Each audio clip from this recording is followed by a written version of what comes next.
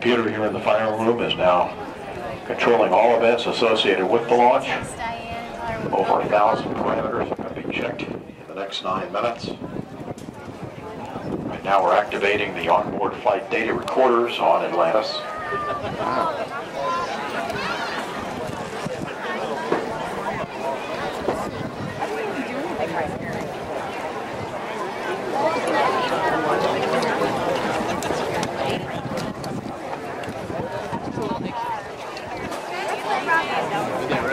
We're about to transmit the final program pre-launch commands.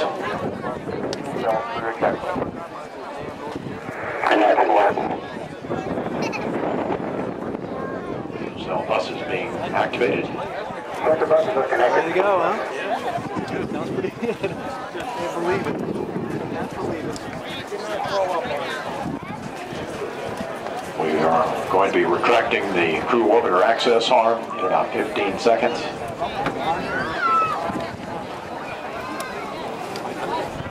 Exactly. 6 minutes.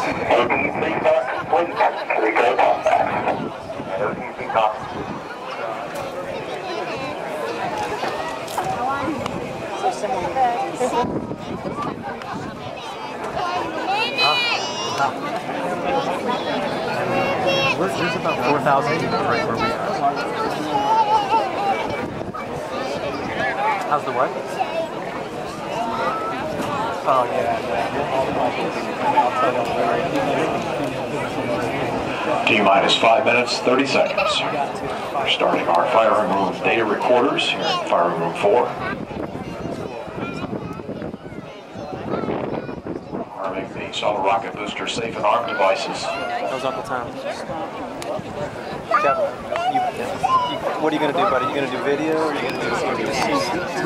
Just doing video. Okay. Kev's going to do texting. He's going to text the entire time.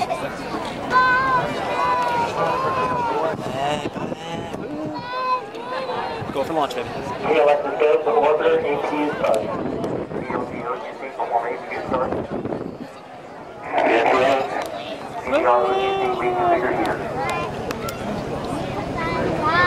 Terminating locks for replenishment. Config is complete. Yeah, I know, yeah, oh yeah, I'm definitely not. Because if you want to open this, you know, that might help you. Well, this helps me study. Okay.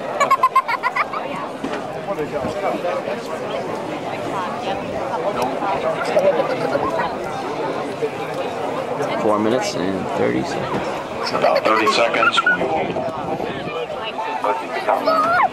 see the orbiter's flight controls put through a final check. Coming up in about 15 seconds. That will be followed by a steering check of the 3 main engines, which we will also be able to see.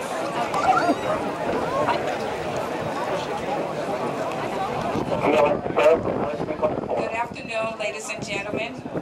Welcome to Banana Creek viewing site for STS-129, the launch of Space Shuttle Atlantis. Would you all please rise and join us for the singing of the national anthem sung by NASA's Procurement Office own Karen Griffin.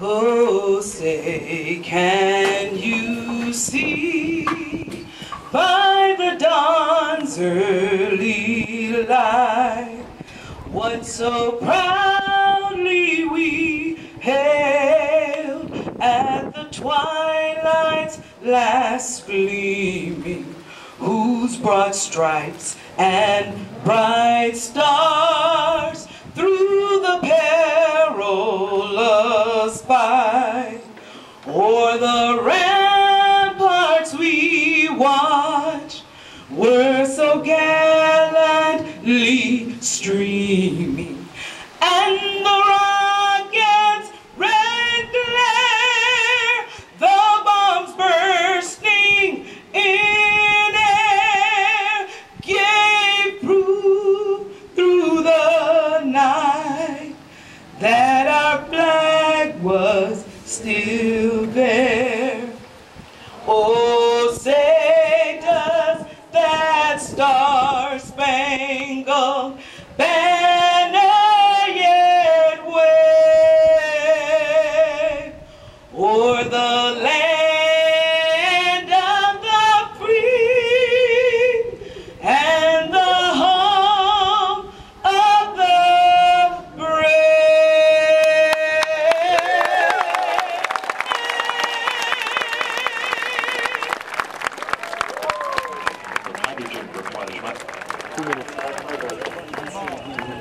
Thank you, Karen, and go Tank now being Atlantis. pressurized. Stand down here so you can see my block view. Said he's watching live video.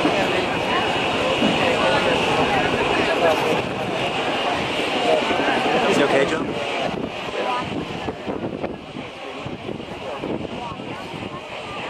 Minute 30 seconds.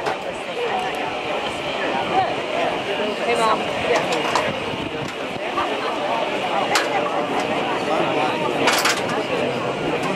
Hold on a sec. Yeah, I'm just gonna hold it just like that. Sound suppression water system now being armed for release.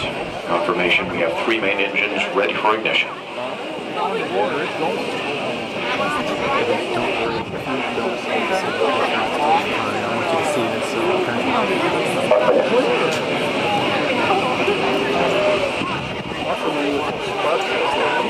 Space shuttle now on internal power.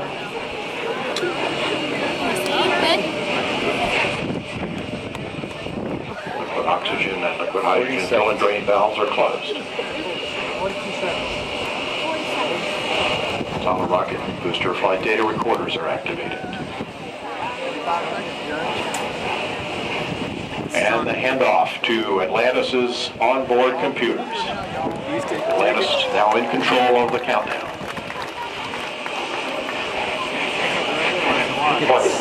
Look at the sun is just shining on it. It's unbelievable. Firing chain is armed. Sound suppression water system activated.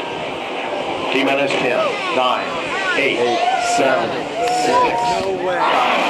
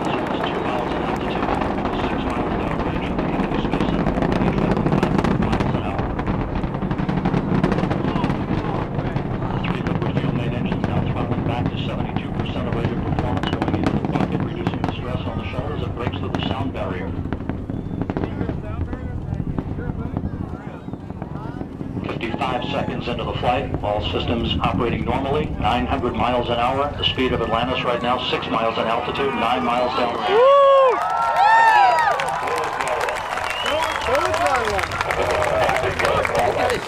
Flight call acknowledged by Commander Charlie Holbaugh, joined on the flight deck by pilot Butch Wilmore, flight engineer Randy Bresnick, and Leland Melvin.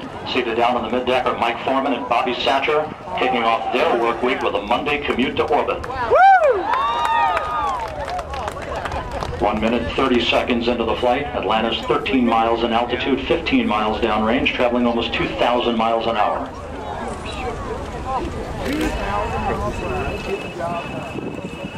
Three good auxiliary power units, 3 good fuel cells, 3 good main engines.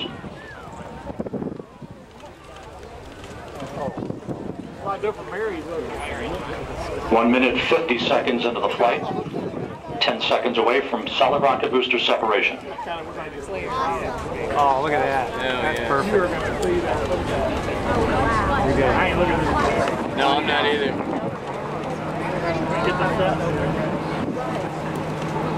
There they go. Booster officer confirms staging a good solid rocket booster separation. Guidance now converging. Atlantis steering into the center lane. Seconds into the flight, 34 miles in altitude, 48 miles downrange. Atlantis traveling 3,200 miles an hour.